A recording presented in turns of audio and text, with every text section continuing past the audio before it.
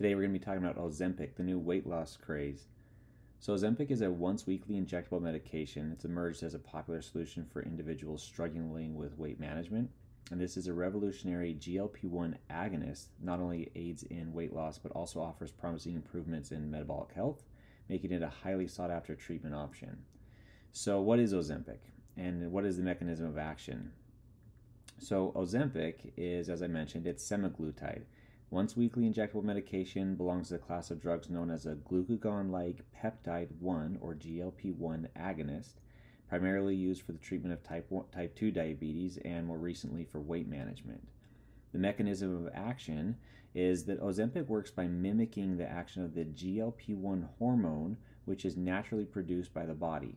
It stimulates insulin production, suppresses glucagon secretion, and slows gastric emptying, leading to a feeling of fullness and reduced appetite.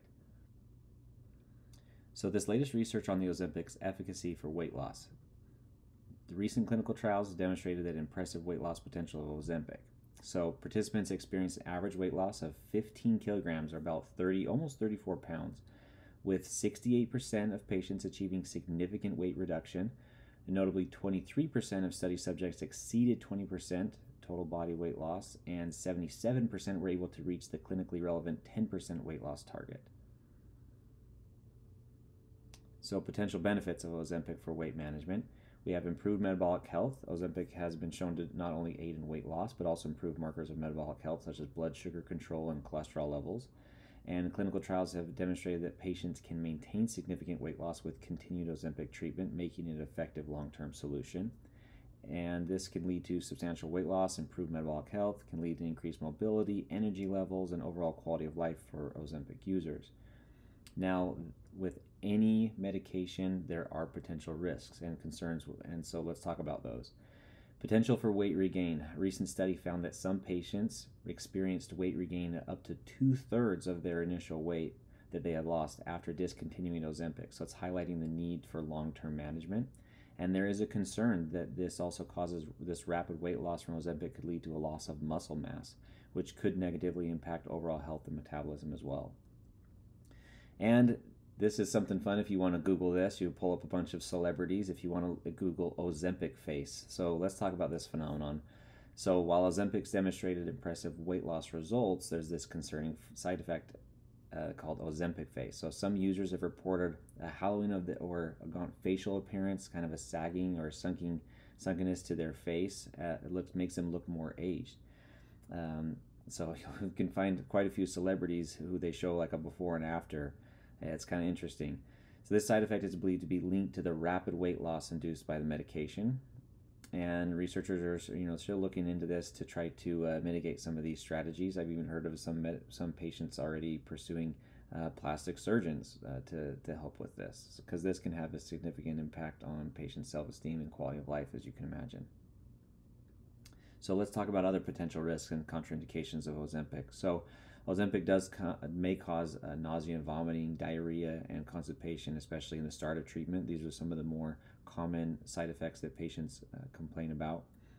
And there is a risk of pancreatitis, an increased risk of pancreatitis. So especially acute pancreatitis associated with GLP-1 agonists, and patients should be monitored by their healthcare provider for this. Many patients that experience this may have an increase in an enzyme called lipase that they may that the healthcare provider can follow and see if this is an issue.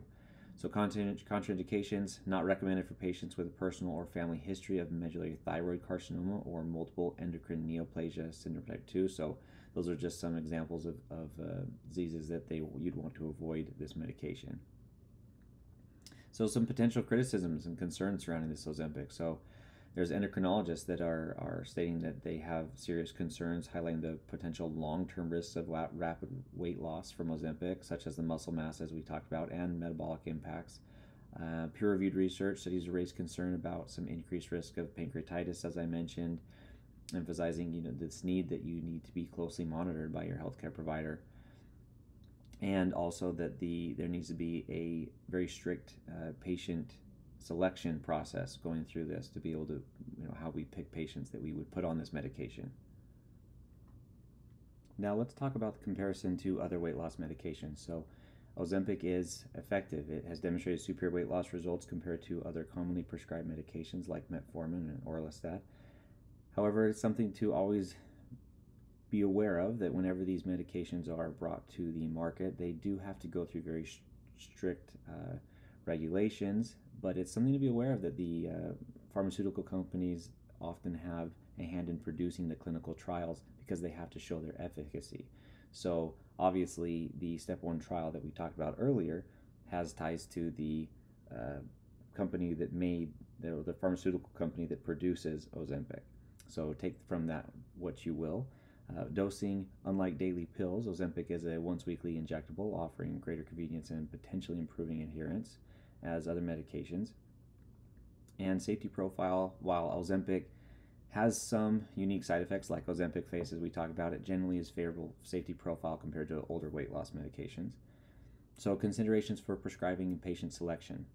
First, we want to have an individualized approach, and prescribers should carefully evaluate each patient's medical history, comorbidities, weight loss goals to determine suitability for Ozempic, and especially those things that patients, we always want to try first-line treatment for weight loss is exercise, healthy diet. Also, we want to have a shared decision-making with these patients and discussions. They need to be having the discussion of potential benefits, risks, and even alternative options.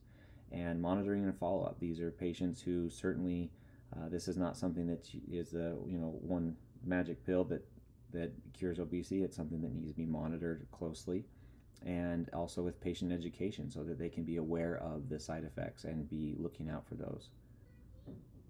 Let's wrap up with the future of Ozempic and weight loss treatment. So while Ozempic and other new weight loss medications show promising results, healthcare providers have raised some concerns about potential long-term risks, such as the rapid weight loss that we've discussed, leading to muscle loss and metabolic changes. And research has also highlighted increased risk of digestive issues, pancreatitis, which emphasizes the need for close monitoring and patient selection.